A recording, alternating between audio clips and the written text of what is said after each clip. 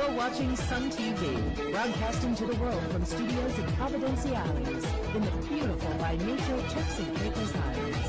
Sun TV, your source for real news as it happens.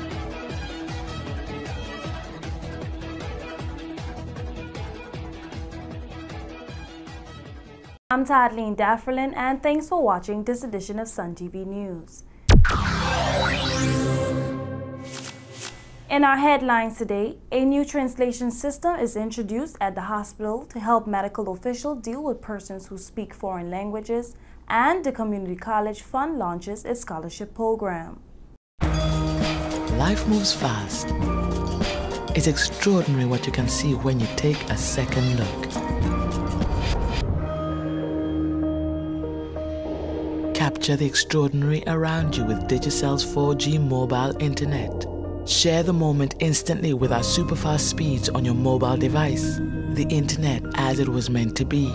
Only with Digicel 4G. Digicel. Be extraordinary. With the Turks and Caicos Islands being home to persons who speak many different languages, the two hospitals in Grand Turk and Providenciales are introducing a translation system to help doctors and nurses communicate with patients. During an interview with Sun TV, Mr. Bruce Linkletter, country manager for the company called Language Line Solutions, gave us some information on the interpretation services that was implemented at InterHealth Canada Hospital last week. With the system being implemented just last week, Mr. Linkletter said that it will be a great relief for the patients because now they will be better able to tell the doctors and nurses what their situations are. He said there is a need for this service in the Turks and Caicos Islands. Language Line is an organization that actually founded an industry called over-the-phone interpretation 33 years ago by a police officer. And what we do is we specialize in offering interpretation services in over 200 languages over the telephone. We do this approximately 22 million times a year. And how it works is basically when a business, a hospital, could be an insurance company, could be a bank, could be a police department, and they're dealing with individuals who have limited English speaking skills and require assistance to get an interpretation. The client's phone language line, they dial a 1-800 number, request any of the 200 languages that we support, and we have a professionally trained interpreter on the telephone to support them within anywhere from 20 to 60 seconds. We're actually working with the hospital, where the hospital has access to our service now. And what it is, we provide medically trained interpreters over the telephone. So there's a need in the Turks and Caicos. A specific need initially was Spanish and Haitian Creole, where there's a number of situations where patients come to the hospital and do not speak English. So to communicate with them, it has been a challenge from the hospital to try to find an internal resource who can speak the language and try to do the interpretation. However, the advantages are now that they will be able to dial a 1-800 number, provide us with the code that the hospital has been provided, and we'll get them a professionally trained interpreter over the telephone in Haitian Creole, Spanish, and any other 200 languages that are required.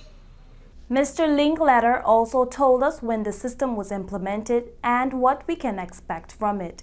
He said the interpreters that they are providing to the hospital are actually medically qualified and are familiar with medical terminology. The system really was just implemented actually starting this week. Prior to that, we had provided to the hospital the opportunity to look at using the service on a demonstration level basis, which they did and decided that they could use the service. The difference between the demonstration level and the service provided today is that the interpreters that we're providing to the hospital are actually medically qualified, and so they're familiar with medical terminology, which reduces the amount of time required by the doctors and the nurses to interface with the interpreter, as well as provides a much more accurate interpretation of what the patient's needs are. Mr. Linkletter said one of the reasons why the hospital like to use interpreters is because it cuts down on the amount of time to determine what the situation is. It's a great relief for the patient too, because the patient comes in, he or she has a problem, or perhaps with their child. They're really trying to explain the situation. It's important that the right diagnosis be given. And in fact, one of the reasons why hospitals and medical people like to use the interpreters is that it really cuts the amount of time required and the amount of tests required to determine what the situation is. So you could have someone who comes into a hospital clutching their chest, who speaks no English at all, and the hospital then is almost forced to provide a number of tests that could be expensive, perhaps bypassing people that are in the queue who may need more urgent help, but it appears that this individual, he or she, might be having a heart attack. In reality, if they could communicate the situation, the doctor or the nurse may be able to determine that it's of a lesser emergency and can treat them differently, saving time, money, as well as the length of hospital stays. We now bring you some clips of the demonstration of Spanish translation and Haitian Creole translation. All right, what I'm going to do now is do a demonstration as to exactly how the service works. It simply is dialing a number. In this case, the system will prompt us, ask us for the code that's associated with the hospital. Then we'll press 1 for Spanish, 2 for Haitian Creole, and we'll get a professionally trained interpreter on the phone. Hello, my name is Jocelyn.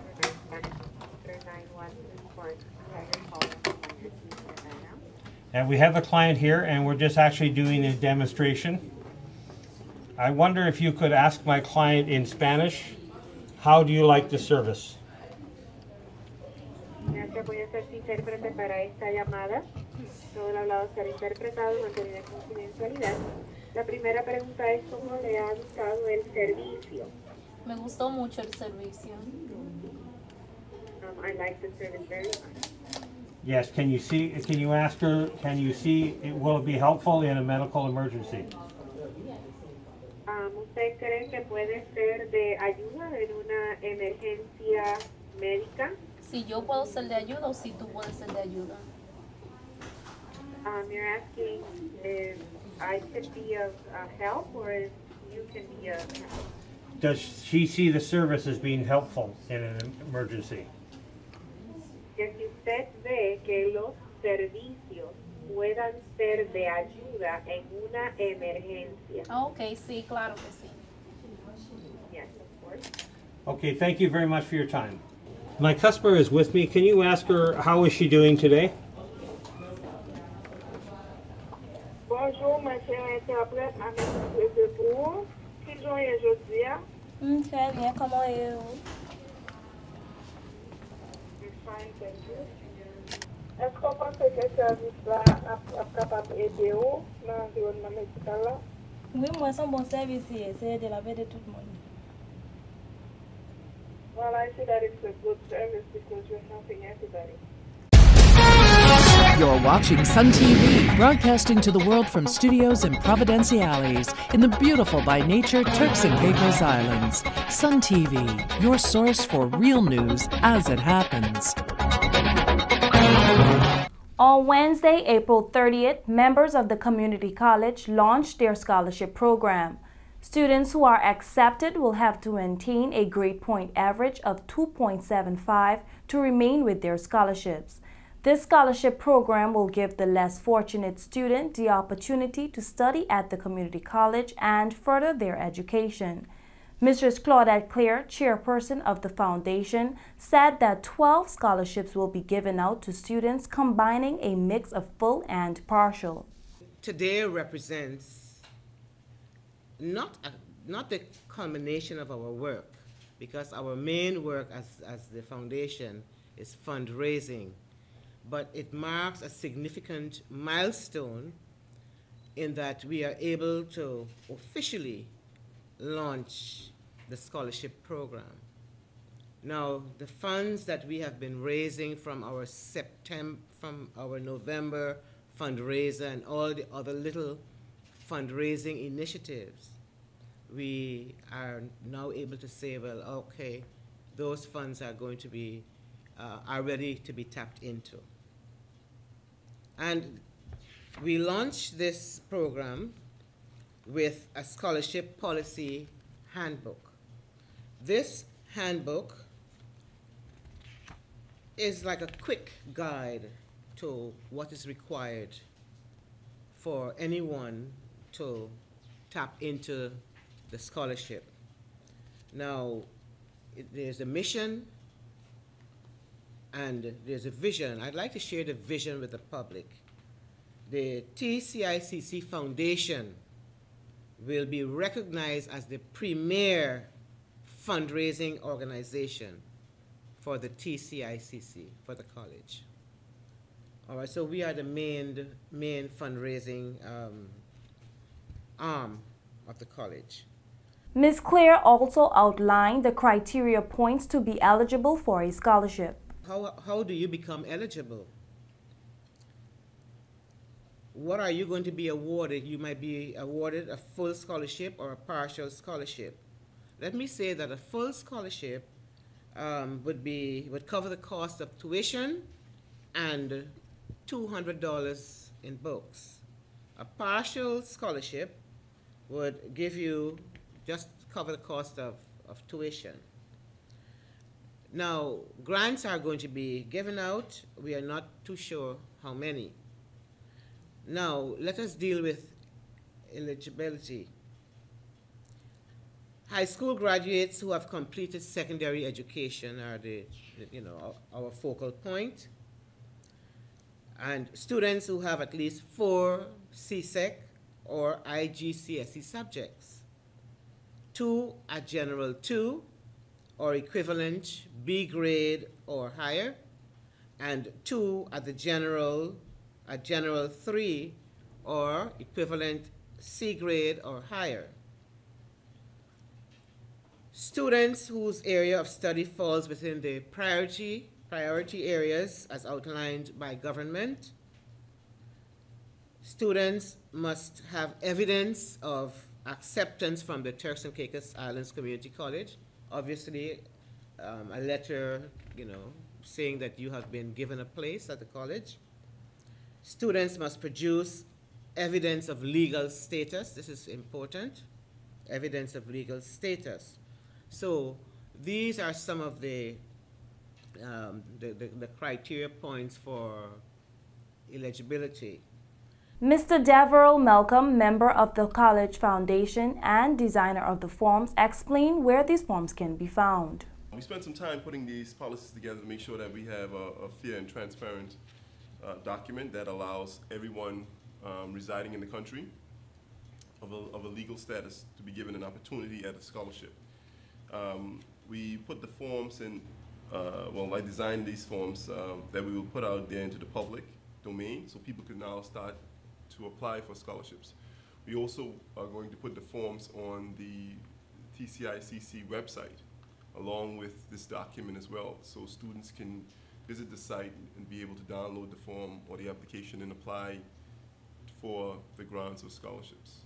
Keno Forbes, another member of the foundation, said that minimum grade will help to give students a fair chance. Here's what he had to say. Remember, that's the minimum qualification. It is. It's minimum, so that's the lowest grades that we will accept. So, so we're not necessarily setting the bar low or anything, but it's the minimum grades because really we want to give everyone a fair shot, a fair opportunity to advance themselves. But I believe that we're going to have students with excellent, results applying for scholarships just based on the economy right now and children's desire to go off to school. So that's just a minimum. That's, so we have to remember that. Former Deputy Premier and Minister of Education, Mrs. Lillian Boyce, who is also member of the foundation, said with reminding everyone they will receive every last check. Here's what she had to say. When some of the people pledge them, they say they will pay them by the term, by the school semester. And so the first one would be in September. I honestly believe that we will collect every last one of them by reminding them. Principal of the community college, Mr. Samuel Forbes, said he is optimistic that many young people will make good use of these scholarship opportunities. I'm just as excited as Mrs. Claire because I'm realizing that you're making available education to those needy students. And knowing that this scholarship fund is available, quite a few persons are going to tap into it. they will not be disheartened knowing that, hey, I do my best, but I don't have no resources to go to college. But if I can apply, and my chances of getting college are greater now.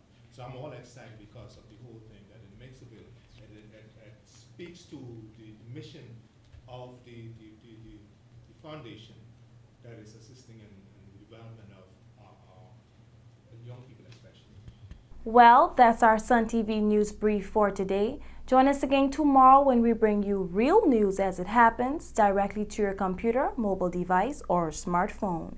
If you know anyone living overseas who would like to keep up with what is happening in the Turks and Caicos Islands, get them to email us at sun@suntci.com so we can add them to our mailing list to get Sun TV news. Thanks for watching. I'm Tadleen Dafferlin.